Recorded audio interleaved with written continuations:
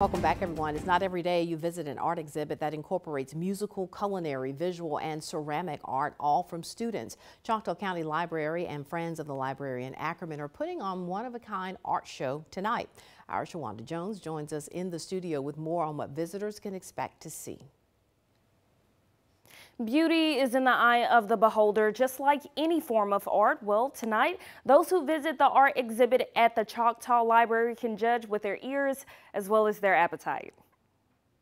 Of course, we know that art and literature really go hand in hand. The Choctaw County Library's Friends of the Library organization is showcasing the artistic talents of area students. Deanie Graves with Friends of the Library says a similar event featuring adult arts was a fan favorite. And we were blown away with all the talent.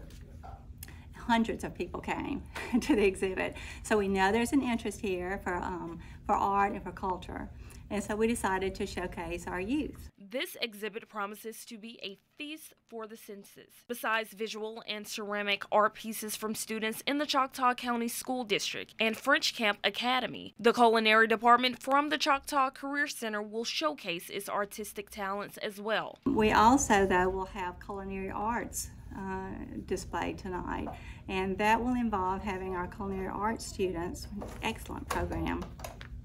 They will be here and they have prepared a menu. They will serve it and interact with the public. Students will also lend an ear to their musical talents. We'll have some students that are in a program, a music program for guitarists. They will be playing solo. That program is also going to be expanded next year.